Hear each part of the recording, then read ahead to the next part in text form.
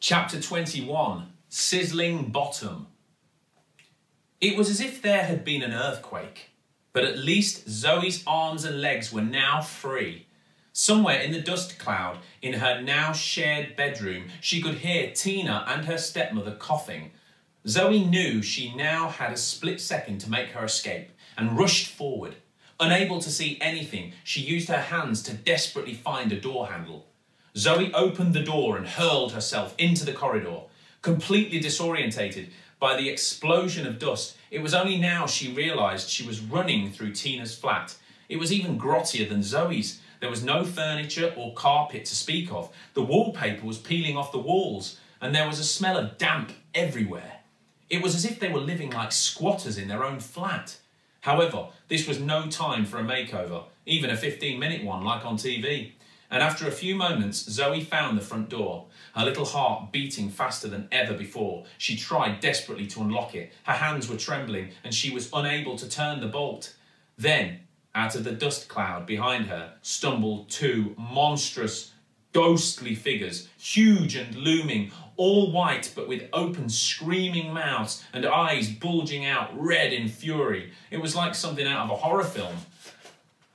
"Ah!" screamed Zoe. Then she realised it was Tina and her stepmother, both covered head to toe in white dust. "Ah!" screamed Zoe. "Come here!" shouted Sheila. "I'm gonna get you!" bellowed Tina. Zoe's hands shook even more, but she just managed to open the door in time. As Zoe slid out, four chubby hands caked in white dust grabbed at her clothes, ripping strips off her blazer. Somehow Zoe managed to slip away and slammed the door behind her. Running down the communal corridor, Zoe realised that both ways out of the great leaning tower block, the stairs and the lift, were sure to result in capture. Then Zoe remembered there was scaffolding on the far side of the flats. Thinking there might be a way down somehow, she raced over. She opened a window and climbed out onto the scaffold. Before closing the window behind her, a wicked wind shook the thin boards beneath her feet. She looked down. 37 floors. Even the buses on the street looked tiny, like little toys. Zoe's head spun. This was beginning to seem like a terrible idea.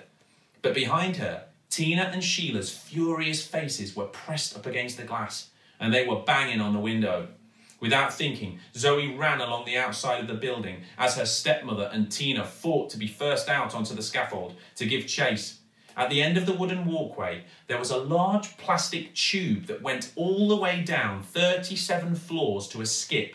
Zoe had thought it looked like a water slide, though it was designed to pass all the unwanted bits of debris from the building repairs down to the ground safely. It was just big enough for a little girl. Turning round, Zoe saw Tina and her stepmother a few paces behind her. She took a deep breath and leapt into the tube.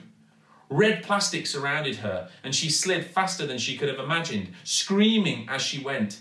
Down, down, down. Would it never come to an end? Down and down she swirled, travelling faster and faster as she neared the ground.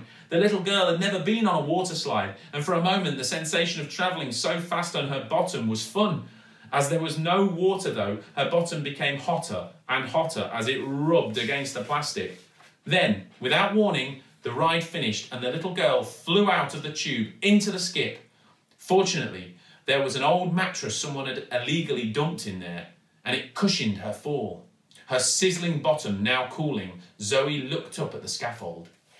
She could see her oversized stepmother stuck in the mouth of the tube, with Tina vigorously trying to push her down by putting all her weight on the woman's huge bum. Push and push as much as she might, Sheila's body just wouldn't fit. Zoe couldn't help but smile. She was safe, for the moment at least.